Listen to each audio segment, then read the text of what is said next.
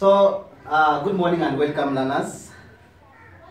In our today's lesson, we are going to start a new chapter altogether, and the chapter is going to be animals. Now, when I mention animals, I know you have dealt with animals in our previous classes. In class 6, you dealt with animals, and in class 6 animals, you dealt with animal feeds. In animal feeds, you talked about the preserved feeds. These are the ones that are kept for future use. And you talked about you talked about hay and then silage, where we say this one is dried and put into bales before storing. While silage is stored while green in things we call silos. And just before discovered, it is pressed. And we said the importance of pressing this is to remove the air. The air inside, if you place the cover, that is the polythene paper, without pressing to remove the air, that can cause rotting. Why is it going to cause rotting? Lana, I want you to understand that if you're going to place inside, there's air inside. Remember, part of that air is oxygen. So oxygen supports bacterial growth inside there. So they are going to bring about rotting. Then we talked about these are preserved feeds. You also talked about commercial feeds. Commercial feeds, we say these are feeds that are bought from the market, and most of the time these feeds are in powder form. Meaning that they lack two things. We say they lack two things. They lack water, and they lack fiber. Why are they lacking fiber? Because they are ground into water, into some powder. And also they lack water because they are dried before. You cannot grind something that is wet. You wait. If maize, you want to grind some maize, you wait for it to dry so you can be able to grind and get some flour. So they lack fiber and water. This is a question in the exam. Talking about the commercial feeds also, we say they are different. They are those ones that provide proteins in the animal. They are those that provide vitamins. They are those that provide fats. And they are those that provide minerals. All these are commercial feeds in class 6. Then of course we call them, the other name is concentrates. Call them concentrates. They are prepared in the markets, and their main function, the main functions of these concentrates is, number one, we say the function number one is to increase productivity. What are we talking about? Whenever we are keeping animals, either cows or even goats or even hens, we are either keeping them for eggs,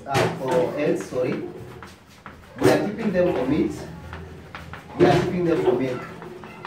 So whenever we are giving concentrates, we want the animals to produce more of this. So that is number one, to increase productivity. So that every day they are not just feeding on grass. So we bring the already ground and mixed commercial feeds to come and give them. Number two, we say the other function of the other importance of concentrates is to supplement fodder and pasture. What's the difference between fodder and pasture? Fodder, we say, is prepared there, then cut and brought to the animal. Like the animals in zero grazing. You must cut and bring them to the animals. But pasture, you take the animals there. You take the animals to go on to the grazing field, and they take the animals from there themselves. So that is the only difference. So that's all about class 6 work that we did about animals. Other than these feeds, you also talked about methods of grazing. I want to remind you so that when you're in class 7, you understand what we are doing. The methods of grazing, we said there are only 3 main methods of grazing.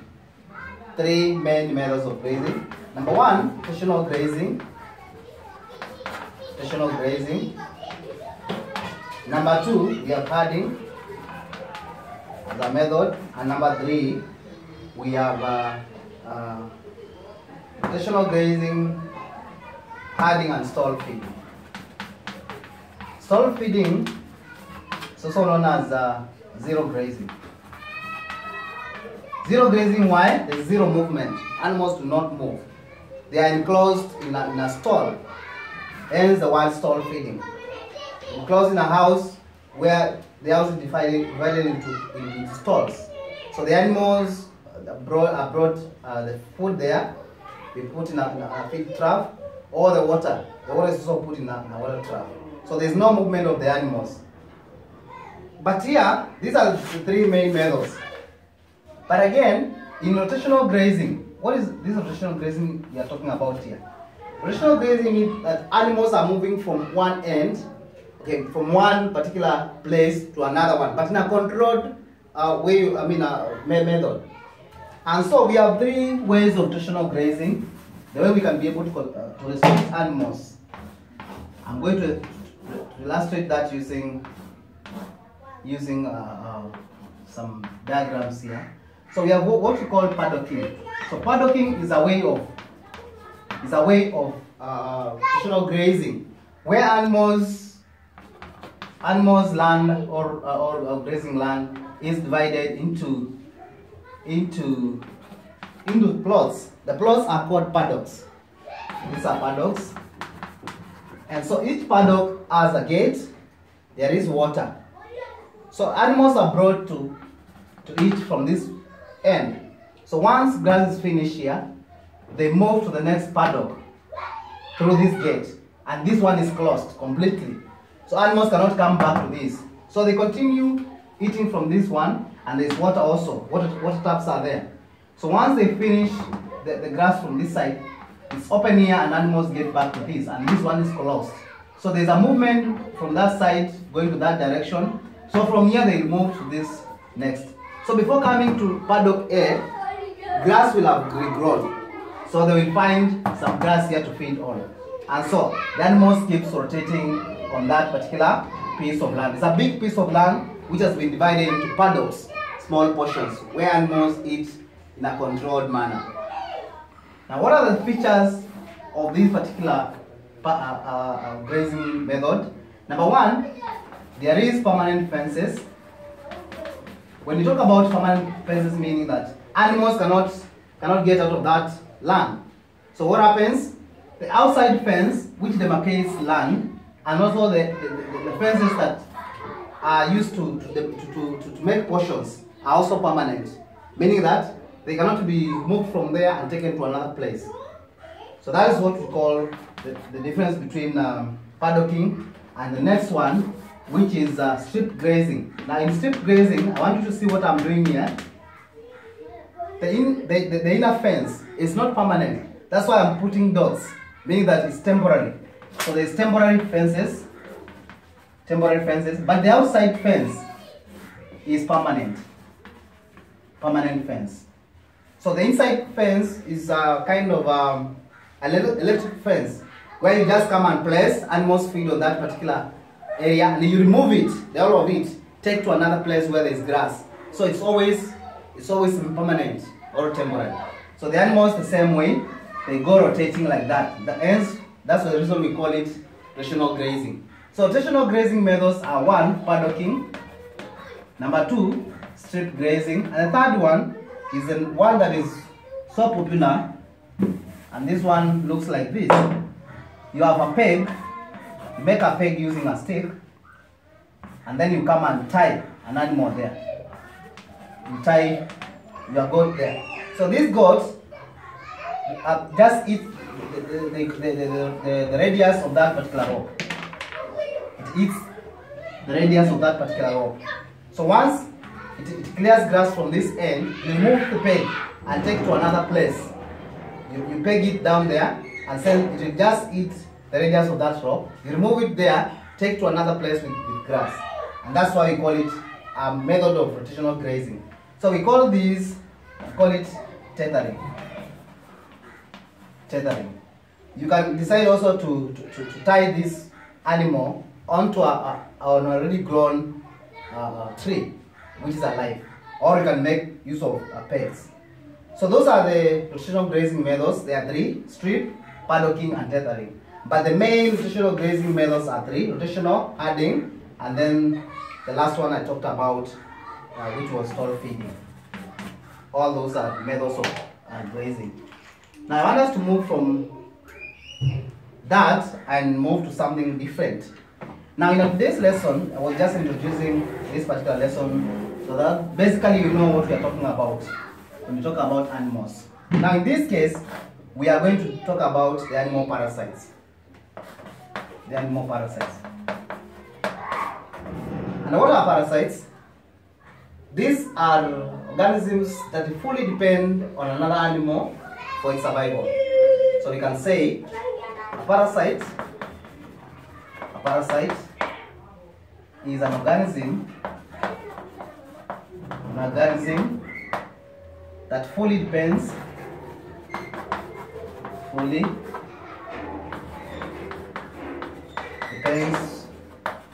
another for its survival. I want to give an example on that. A parasite is an organism that fully depends on another one for survival. And in this case, I'll give you an example of a cow and a tick. A cow, and then we have a tick. Now you can be able to notice in our definition we are saying depends on another organism for survival. So which one depends on the other for survival? Of course this one. So in this case, our parasite is a tick. It depends on the cow for survival by taking blood from it. So it sucks blood from it. And so the cow now is not a parasite but has its own name.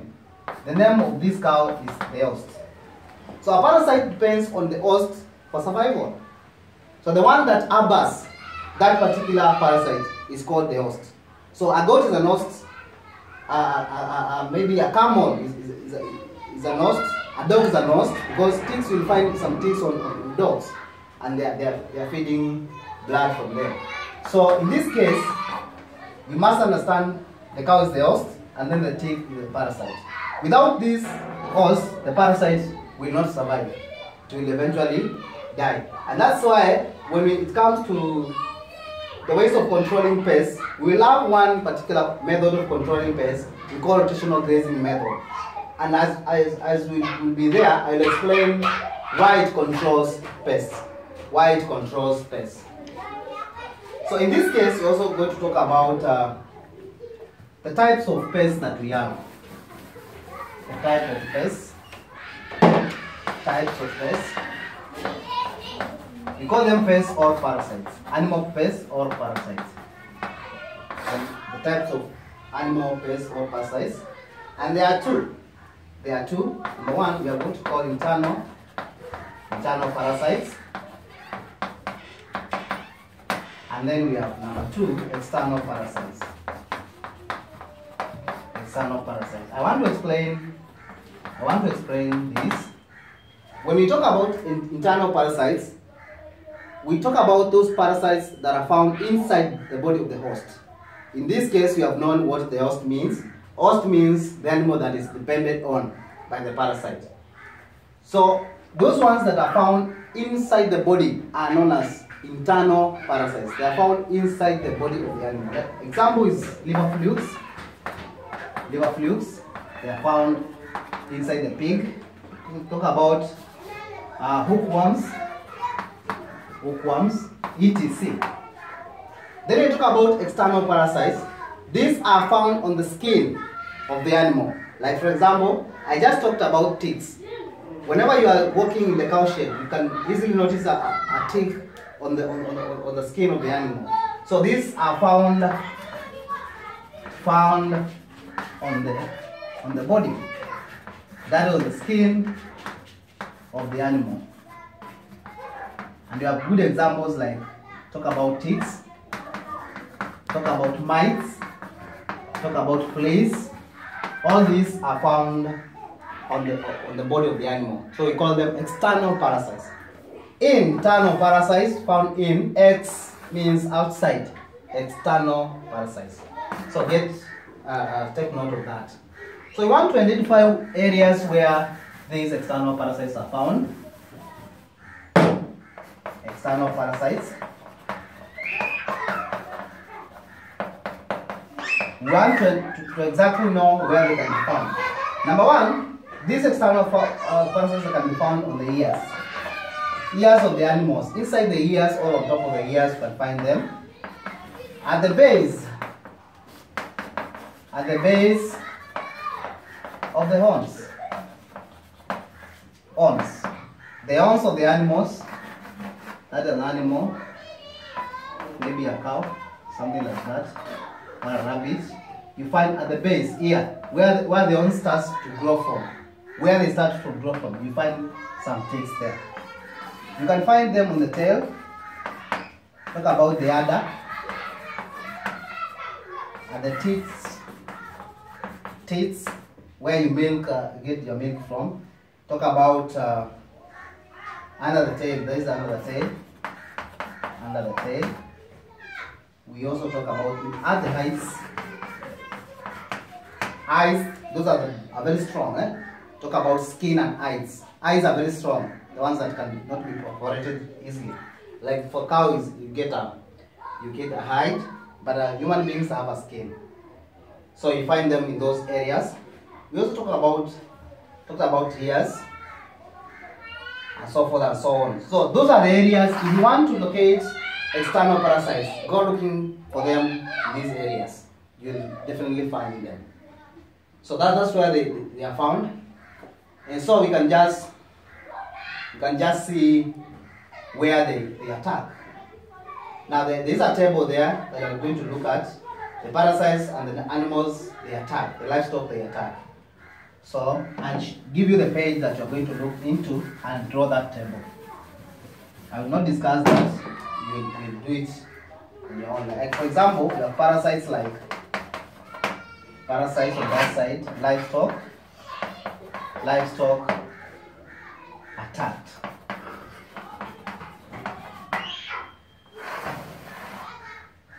A tick attacks various animals. Talk about cattle, sheep, talk about goats. So that's where they are. Those are the animals attacked by tick. Talk about mites. Mites are they attack pigs. They also attack horses. They attack sheep. They attack cattle. They attack rabbits. etc. Those are a number of animals and many others that are attacked by that. Then flea attack pigs. They attack poultry. When we talk about poultry, talking about the birds that we domesticate, the ones that we keep at home. Talk about hen, chicken, goose, and the like. And rabbits. Then we talk about lows. Lows is one. When they are made, they are called lice. They are found in poultry. They are found in pigs. They are found in sheep, cattle, finally horses. This is very important because it's a question that comes in an exam. Lastly, we have the sesaflies. Sesaflies attack all domestic animals.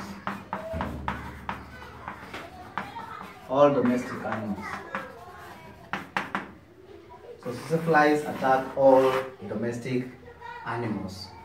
Name them. The rest, the cows, the girls, sheep, all those are attacked by sesaflies.